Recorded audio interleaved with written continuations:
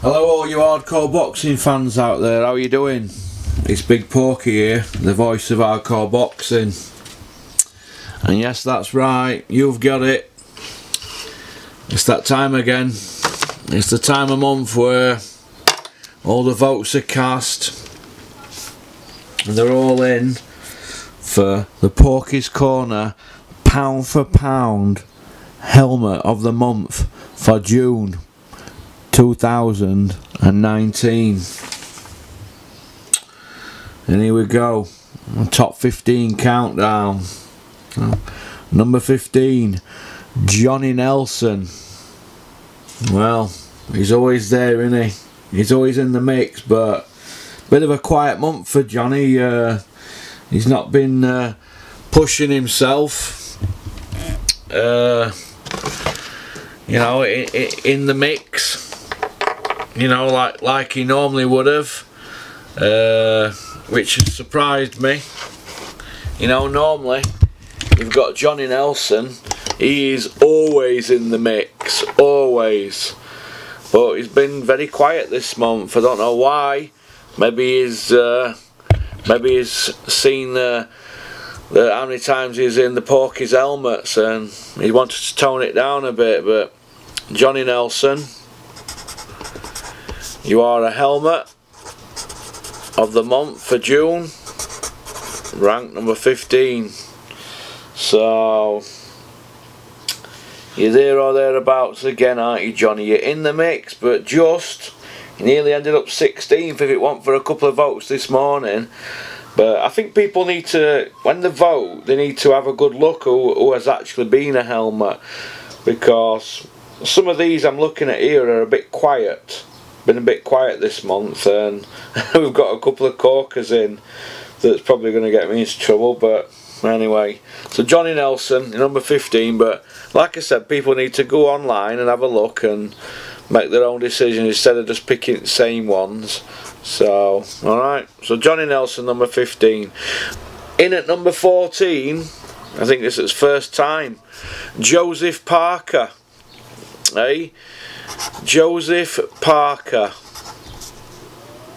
Now, as far as I'm concerned, Joseph Parker's alright, but him and his team, they're talking about, you know, how they want to get their belt back from Ruiz, and you know what I mean, and you know, because Ruiz has got their belt, and I think that's upset a few people, and that's why they've voted him. Now, Joseph Parker's a pretty decent kid, but he's going to dine out on that win over Ruiz now. You know, he's putting himself in the mix as, you know, I dropped Dylan White, you know, I ran out of rounds to beat Dylan White. I left it a bit late, and I beat Andy Ruiz, and look what he did to AJ. But yeah, you lost against AJ. You had a chance to go for it and you didn't. You played it safe just like AJ, and you served up a stinker. If you'd have gone for it against AJ and grown a pair, you might have held on to your belt. But let's get it right, Joseph Parker, about that belt. It wasn't your fucking belt, was it? It was Tyson Fury's belt. You had it on loan. At the time, you were a world champion, right? But you didn't beat a champion. Now, you've got the the prestige of saying you're a former champion and that you beat a champion, because Ruiz is now world champion and you've already beat him, haven't you? So, but everybody knew that he beat you, but he didn't get the decision, did he? You got a hometown decision. But it is what it is, isn't it? So Joseph Parker, you're a helmet of the month, number 14 on Porky's, so fucking jog on. Right. Down at number 13, well, what can you say? He's back. He's always in the mix, but he just can't help it. You've got it, folks. The one and only Mr. Tony Bellew, the Bell End. The biggest bell end in boxing. The person who I don't like. And I'd have him as number 1. But it is what it is. I might like him in real life, you know, but when you've had people making phone calls and telling people they should fuck me off and things like that. How can you like somebody like that wants somebody to fuck you off, and you know, so you lose your job and your position and respect and that? I can't fucking abide some fucker like that. So as far as I'm concerned, you deserve to be in top 15, but you should be higher than 13, Tony Bellew. But it is what it is, innit? But like I said, we all know you're coming back, so you'll keep training, and we'll keep making videos and slipping you in and growing the Tony Bellew myth as a man who's never beat a champion. Tony Bellew never beat a champion, eh? Never beat a champ. Never took a belt off anybody. Never took a belt off a man. How can you go to your grave knowing that? 4 pay-per-views on Sky and never ever beat a champion. It must really burn your head, that, Tony. Anyway, you know, when he has to wake up in mirror knowing that he's a fraud, doesn't he? I don't. So Tony Bellew, helmet of the month, number 13. Number 12, you little cock, Prince Patel. How dare you upset Kugan Cassius, you little cock. Now, what Prince Patel does, he rubs everybody up the wrong way. I don't know if he does it for attention, I don't know, but he came to one of Dennis's shows years ago and kicked it off. They were fucking throwing chairs, and basically, Prince Patel, you're a little cock, and if I ever see you up at Glimroad's gym or at Dennis's gym or anything, I'm just going to put you in an headlock and I'm just going to rub your head with my knuckles just to show you up. I'll get you in Boston Stranglehold lock, which is like a vice, mate. I'll get you in that and just throw you about a little bit, and then when you start wriggling and squealing, I'm going to say, it's only banter, it's only banter, when it ain't banter, because you're a little cock. I've heard what you did, so Kugan's right if he wants to give you a slap. Because at the end of the day, what you don't understand about Kugan, he has a lot on his plate. He's a lot on his plate, that lad. Now, and he's done well this last 10 years, so you've got to give him his respect. He plays the game, doesn't he?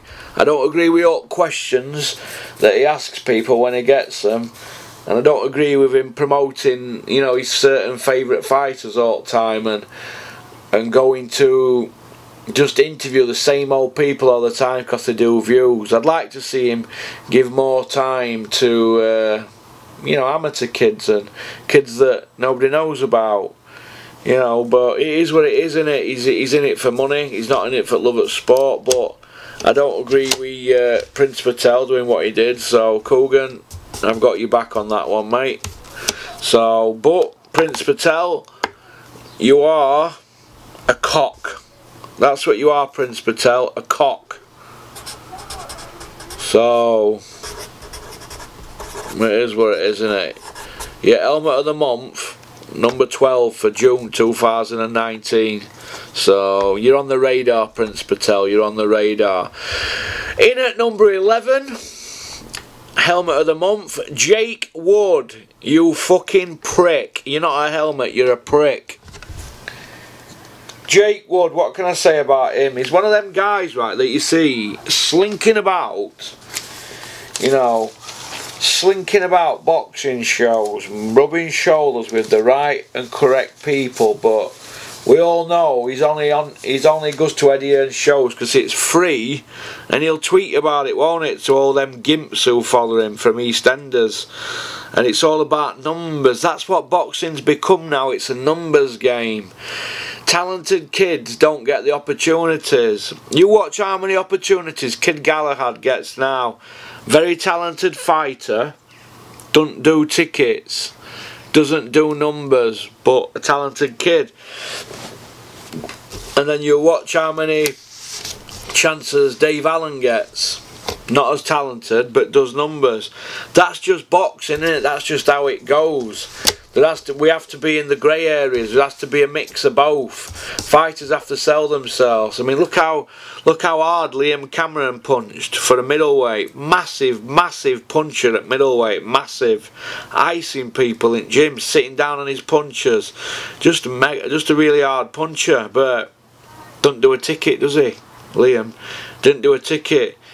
If you go look on my videos, second ever video I did with Liam Cameron, 200 views. First video I did on the same day when we signed Hakeem Nasser, that's done over 900 views. So the point I'm making is, Nasser obviously got himself out there and sold himself, didn't he? Liam didn't, did he? So, but it is what it is, isn't it? But Jake Wood, getting back to Jake Wood, you're a fucking helmet and you deserve to be number 11. I'd have you in top 5 every week, mate, because I've met you, mate, and I've seen you at boxing shows and you're a prick. So, and I don't like you, so I'm just letting you know. Number 10, Rob Tebbert, don't know him. But he's had a lot of views. Probably he's probably voted, going on what people are saying, emails, why they vote him. When you put in your helmet, when you put your helmet voting, obviously you can't put why you're putting that person, because that's personal, isn't it? So you need. That's why I always say email me it. Put where you're from and why. And then I've got a good understanding of why this person's pissed you off, because it's usually the same as what they've done with everybody else. But Rob Tebbert, it seems to have pissed a lot of people off because of his constant rimming of Eddie Hearn now and Adam Smith and Frank Warren, people like that. When you're rimming people like that constantly, it's not good, is it? It's not healthy, because you know where people rim, don't they? It's where shit comes out of. Do you know what I mean? If you're rimming people, you need to get fucking mouthwash. So you'll have to slip a bottle of mouthwash in on insert after Rob Tebbert, Nicola, because he needs to fucking get a bottle down him, or maybe fucking Savlon or TCP or fucking bleach where his tongue's been. But Rob Tebbert, your helmet of the month, number 10. You don't help yourself, but do you give a fuck? No, you don't. You don't give a fuck. But I've just been looking for a picture of Rob Tebbert for inserts, and it says Rob Tebbert actor, and he goes to all film premieres, but I've not fucking seen him in anything yet. So is that what people do? They say they're an actor, and then they get a camera and start promoting themselves out there, and then they go around fucking rimming boxing promoters. Rob Tebbert should come out with it straight. He should get stuck into Eddie Hearn of a StubHub, pay-per-view prices, fights that have never happened, and blah de blah. Should do the job right. Nobody's ever really cross-examined Eddie Hearn about the whole Hara Davis mess with Sims, have they? Rob Tebbert's had plenty time to do that, but he just doesn't seem to do it, does he? So, as far as I'm concerned, do you know what I mean? Rob Tebbert, you're an helmet, you're in at number 10 for June, so well done. So, it is what it is, innit? But, what can you do? But, like I just said, Rob Tebbert, you're there, you're in the mix. But anyway, which brings me to number 9. Number 9 helmet of the month. You've got it. It's Gareth A. Davis. Oh, Gareth A. Davis, eh? He is always in the mix. Gareth A. Davis. He's another one. He's a big Tyson Fury rimmer. Now, Gareth A. Davis has come out, and he's coming out with stuff like, I always knew Anthony Joshua would get knocked out against Wilder and things like that. Well, I can show you. I can show you stuff where Gareth A. Davis, not saying that when he's in Joshua's company. Jesus, he were rimming him and rimming him and rimming him, and he's another one of them media guys that just turns just like that when it suits him, because he wants access. But it is what it is, innit? It is what it is. But Gareth A. Davis, you are a helmet of the month. Yet again, number 9. Who knows, you might even win it one day. We all rimming you do. In at number 8, we've just spoke about him. There's only one person who can be number 8 for this month, with the amount of votes he's got as well. He usually gets a mention, but number 8 helmet of the month on 15 minutes into the video is AJ, aka the Big Dosser, aka Femi. That's right, Femi. For a simple reason, he's just behaved like a helmet, hasn't he? Since he's been smoked. Since he got smoked by Ruiz, he's just behaving like a helmet. He behaved like a helmet in the ring afterwards.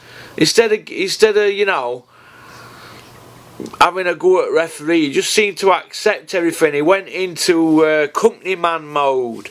I call it company man mode because that's what fucking mode he went into. He should just be embarrassed about how he behaved. It's just embarrassing. So AJ, you're a helmet. You know, all this talk about, you know, there was something wrong, this and that. Why don't you just come out instead of, you've got the rematch, fair enough, but instead of just coming out with all this chit chat, why don't you just come out and explain what had happened, that, you know, you weren't happy before the fight and all that, you know. But they don't want to cause friction, do they, in the camp? They want to keep it, oh, you know, we'll get the rematch and blah de blah, and they're trying to make out that it's good to lose. People are going to say, oh, Porky, you can't win, can he? You can't win. Well, look, they're milking it, coming out with them t-shirts on. You know, that t-shirt that he came out with, no excuses and blah de blah, and what are all fucking that about? Eh? And then they go on Under Armour website and they're selling them t-shirts about him getting knocked out and not having no excuses and all that crap. Fucking hell, you should be number 1 helmet a month, not number 8. So it is what it is, isn't it? Totally embarrassing. So number 8, Joshua for June, helmet at month, pound for pound. Number 7, Mr. Bean. Runner Bean, could have been, fucking should have been, never been. I'll strangle you, Mr. Baked Bean. Adam Smith, just tell us where the children are buried, will ya? Adam Smith, what can we say? He's everybody's favourite kidnapper that tortures people and puts them in fucking basements, doesn't he? He is not wrapped up right. You three need to get hold of his computer, because he is not well. Now when it comes out about him, people are going to say, fucking hell, I told you. Just like they did about Jimmy Savile. Well, let me tell you this, right? Let me tell you this. Adam Smith is not well. He is not a well man. He is not a well man at all. He can't be well, can he? He can't be well looking like that. He can't be well, but it is what it is, isn't it? You know, people are going to give him enough. They're going to give him all coolness he needs, and but there's an old saying, isn't there? Give him enough rope, they'll hang us then. But he gets away with murder, Adam Smith, in my opinion. He's got too much power. But what can you do? It's boxing, innit? We have to take it on chin and move on. But what can you do? It's craziness, innit? But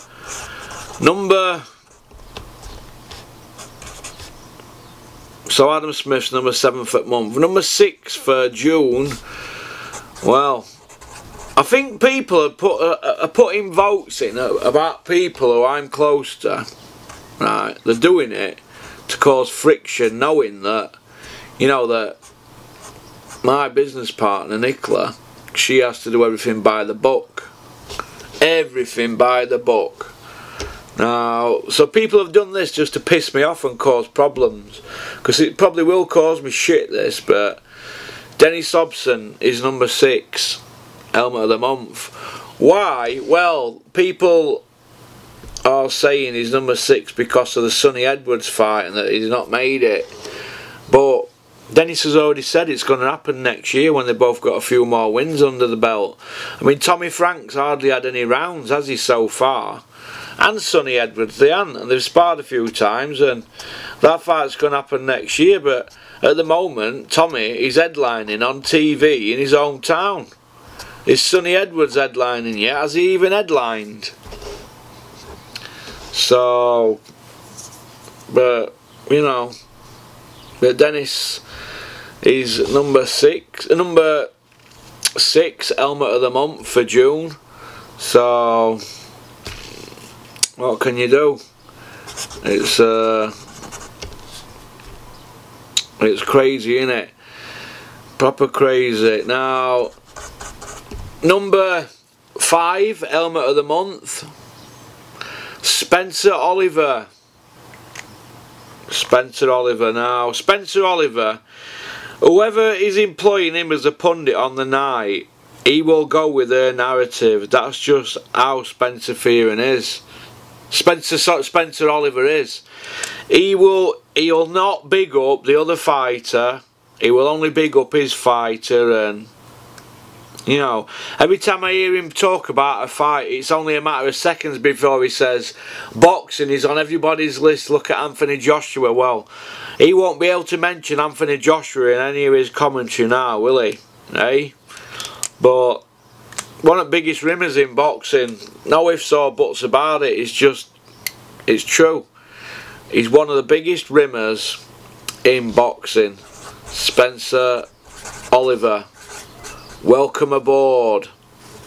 Just like them at Bridlington when you're walking around harbour, speedboat rides, come aboard. Well, Spencer Oliver, come aboard on helmets of the month. Number 5 for June 2019. Number 4, Eduardo. He's always there. Hoo-hoo. Eddie Hearn. Well, he's just had to pull a Sky show, hasn't he? He looks a proper helmet for that, doesn't he? Cancelling Sky boxing shows, eh? Why? Why's that? I'll tell you why he's done it. Because they've not done the tickets and he don't want to do his conkers on the show. This is why Sky need to work with other promoters, but they shouldn't have to go through Eddie Hearn to get other promoters on board, because the Hearns are looking to monopolise everything, aren't they? Well, this is what happens when you have monopolising. You pay for your Sky subscriptions every month and then they cancel shows. It looks embarrassing. What are they doing? They're just abusing it, aren't they now, the Hearns? They are just abusing it. You know what I mean? It's just one big load of abuse every single month. But yeah, the shows in America are bang on, aren't they? So, Eddie Hearn, you're a prick in a helmet. So, but you're 40 now, Eddie, so I might send you some Viagra, because you're probably struggling, aren't you, to perform. Do you know what I mean? So, but it is what it is, isn't it? Do you know what I mean? It is what it is. But what can you do? Eddie Hearn, you are helmet of the month for June 2019. Number 3. God. Frank Smith with the spots from Matchroom. You've got it. Here's Frankie. Frankie Smith with the spots. Yeah, you've got it. Oh, Frankie. He's back. Walking around with his hair all half shaved that Eddie's done. Well, who gives a fuck about that? Just get the fights made. Just get them made and do your job properly. That's what I think. Do your job properly. Get the fights on. That's what we want.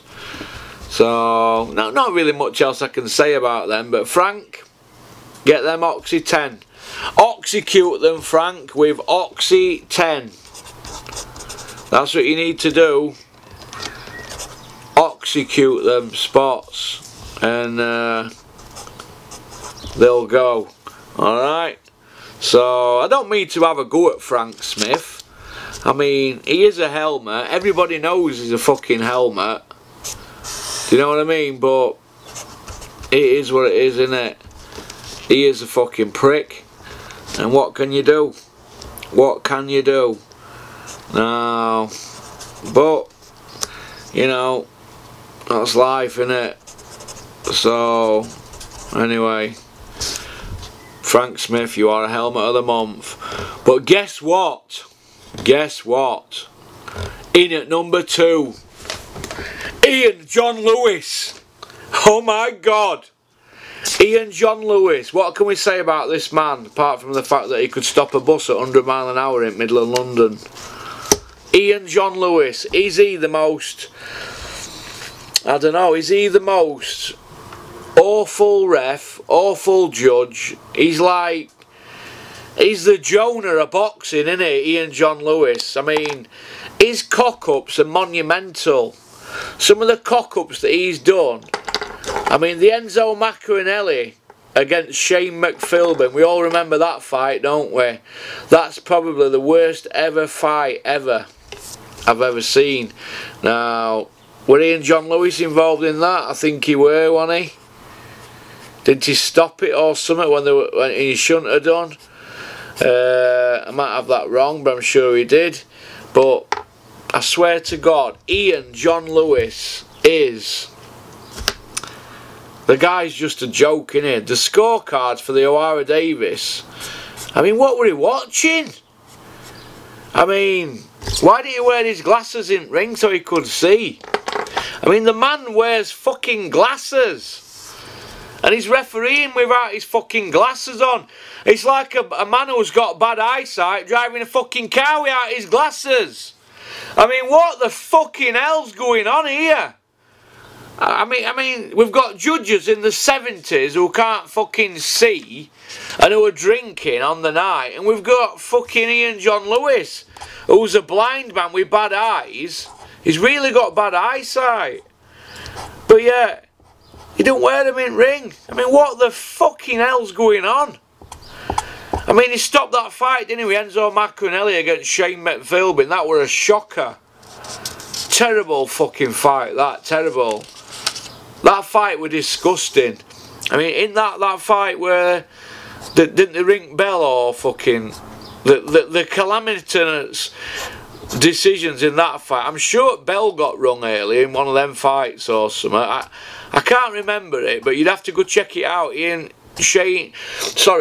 Shane McPhilbin against Enzo Maccarinelli. I'm sure bell got rung early in that fight, or Ian John Lewis stopped it or something. But the man just creates fucking balls ups, doesn't he? I think of him and I think of Frank Spencer. He's the Frank Spencer of boxing, isn't he? Ian John Lewis. So slip a picture of Frank Spencer in there, Nicola, at 28 minutes. You know, Betty, Frank Spencer, but Ian John Lewis, oh my God. Helmet of the month, number 2. Which brings us to helmet of the month for number 1. Well, what can we say about this man here? He is a failed boxer, a failed trainer, a failed manager, a failed promoter. Everybody lost the money who invested with him, and he's a boxing historian that when he did a toe-to-toe with Carl Froch, he didn't know who was the only man that Carl Froch has rematched, and it's Mikhail Kessler. And he didn't know that, and he also didn't know who was a former WBC British champion that Carl Froch fought and stopped. He didn't even know that. He was Robin Reed. So this is a boxing historian, so you can say he's a failed boxing historian. You've got it, the one and only Spencer Fearon, aka Malcolm X. You are a helmet of the month for June 2019, Spencer Fearon. Now, if anybody don't believe me what I've just said there, go on to Spencer Fearon's toe-to-toe and watch the interview he did with Carl Froch.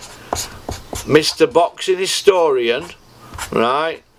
Mr. Boxer, journeyman boxer who, as soon as he got hit a couple of times, he quit, he didn't like it. Failed trainer, failed boxer, failed manager. He's now reinventing himself as a boxing historian, but he's failed at that. And he's now trying to go around talking about race and diversity and all that. The guy's a fucking prick. So Spencer Fearon, you're a prick. So Spencer Fearon. So let's read them out from 15 to number 1. Number 15, Helmet at Montford, June 2019. Johnny Nelson 15. Joseph Parker 14. Tony Bellew 13. Prince Patel 12. Jake Wood 11. Rob Tebbett number 10. Gareth A. Davis number 9. Anthony Joshua number 8. You prick. Adam Smith Mr. Bean number 7. Dennis Hobson Den. Number 6, gonna be for I jump on that one. Number 5, Spencer Oliver, your helmet. Number 4, Eduardo, Eddie Hearn. Number 3, Frank Smith with the spots, from Eddie Hearn's office, the T-boy. Number 2, the man that can stop a bus at 200 mile an hour on Old Kent Road. That's right, you've got it. Ian John Lewis, the man who wears glasses to drive a car but don't wear them when he's in the ring, a fucking blind man. And that's right, you've got it. Number 1, Spencer Fearon, aka Malcolm X. He's the Ian John Lewis of boxing sidekick. Just another man out there promoting himself. If he's not promoting himself as a fighter, a trainer, a manager, promoter, or a boxing historian, or a commentator, which Sky they've not let him do, or a pundit, which they've not letting him do. He's Mr. Podcast Man. He's just like me, a podcast man at the bottom of the ladder. But he likes to take it upon himself to go out there chatting about race and going on about why Matchroom and Sky don't employ black people and blah de blah de blah, and he's flying the flag all the time for race and saying we're all on one race. Why are you talking about race all the time, Spencer Fearon, and trying to create people to feel sorry for you and all that because you're a black man and blah de blah? Yeah, we are all equal, but why are you going on about it all the time? Eh? We're all God's children, we know that, but why are you always going on about it, trying to be controversial? And because I've heard that nobody at Sky dare approach you and talk about anything like this because you start going off on one. And that's probably why they keep you there at Sky, because you keep talking about this and you're probably going to kick up a fuss about it. Because you're just going to create a little bit of a following and you're just going to be known as the man who talks about race and diversity all the time. You're just being a fucking prick. Do you know what I mean? Yeah, Matchroom have never employed anybody who's a black man. We know what you're trying to make, point you're trying to make, but that's their choice, isn't it? It's not... It's hard to explain, but that's Barry Hearn's choice. But they seem to make millionaires out of black people in boxing, so stop going on about race. I'm sure if there was somebody highly qualified to work in boxing who was black, as a matchmaker or as somebody in Barry Hearn's office, Spencer, I'm sure he'd do that. I mean, you work at Sky, don't you? You're a black man. Johnny Nelson's there, and there's other black people there, so stop going on about race. It makes people uncomfortable. People don't approach the subject, and as soon as you start talking it, we have a wall of silence, Spencer. Do you know what I mean? We have a wall of silence, and people don't touch the subject. They don't touch it in Parliament. They don't touch it on the TV. They don't touch the subject in the newspapers, and you know that, Spencer. So stop going on about diversity in boxing. You're becoming fucking boring.